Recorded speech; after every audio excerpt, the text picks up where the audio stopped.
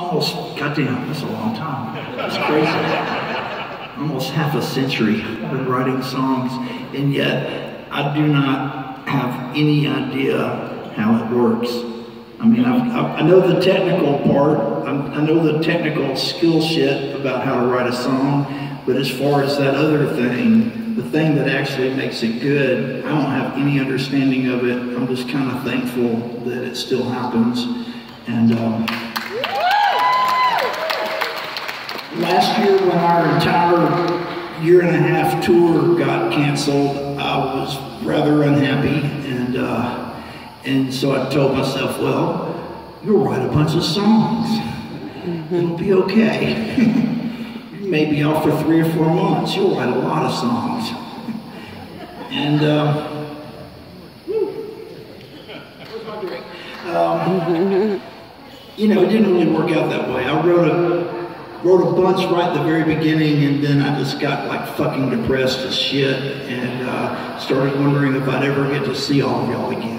And your brain can do all kinds of tricks on you when you're stuck at home for way too long, and that happened. And so, but at some point, you know, I don't know, around the holidays, the floodgates started opening, and I started feeling hope again. I started feeling like maybe I'll get to see all my friends out there again, and we'll get to do this thing that we do again. And then I started writing songs. And I wrote this next one I'm going to do for you, and it just seemed special to me. There was something about it that just spoke to me, and I was really happy about it. But at the same time, I had no idea anything about what caused it to happen. And I don't know if that makes any sense, but that's just it. I played it for my wife, and Rebecca, and I played it for her, and she was like, she kind of looked at me funny, she goes, "Is that about me?" No, honey, it's not about you, I promise. And it's not. And she's like, I'm so glad. But, you know, I don't really know what it means, but I think it's kind of beautiful, and I kind of really like it, especially now that you told me it's not about me. And so I play it for people, and different people ask me, you know, where'd that come from? I don't know. It just, you know, it's just what it is, and it's a song, and I'm proud of it, but I don't have any idea. And so the other night I was playing one of these shows. It was like a few days ago, and I was in the middle of playing the song, and it just occurred to me, it's like the song was inspired by Jimmy C. And the ones clapping knew Jimmy C. Jimmy C was like, he could have very easily been here tonight. I mean, he's just one of those guys. He came to a lot of shows, and over the course of the years that he came to shows, we got to know each other. We became really close friends. He became like family, and I love Jimmy C.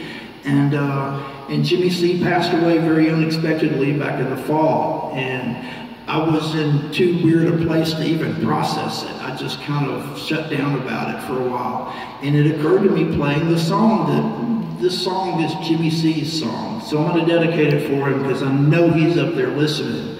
So this goes out to Jimmy C. Right? Yeah.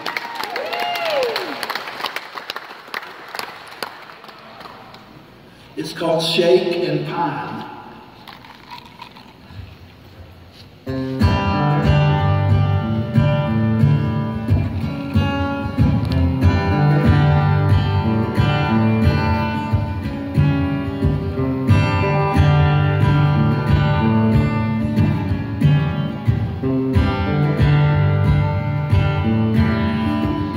So you've gone astray. In New York minute, nothing left to say. A waste to spend, you've just gone too far. And safe within, and you're down and swept away. You were here one day, gone by sunset, you set out that way. Lest we soon forget, blood on the sawdust, light coming in from a broken window pane. I shake and pine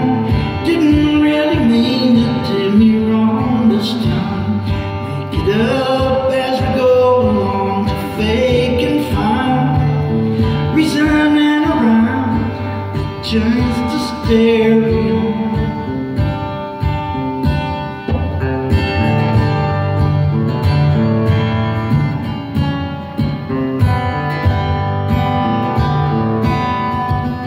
Seems the more you know, the less you like it till you wait to go. Strike out on your own. Movement becomes you till you become so removed by the things you show. Seems the more I know, the less I have the answers to these things I so. They eat me like cancer till there's nothing left for you to grab hold of till I spiral out of control. You shake and pine, look aside for an answer to this life of crime. Standing before judgment, it'd be so divine. Step out of the shadows, walk towards the sun. Shake and pine, look aside for an answer to this nursery rhyme. Like a ballet dancer, deep in the air, lost in the footlights, lost in the footlights and the phone. Lost in the footlights and the phone.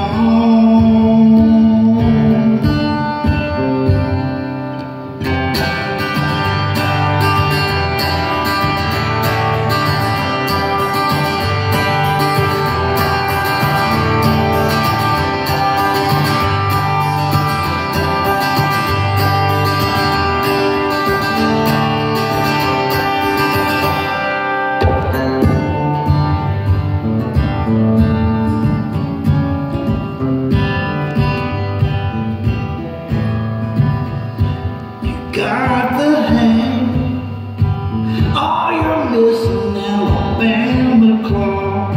Above the bangs and lashes, and we saw it all. Reaching for the stars, but only catching up.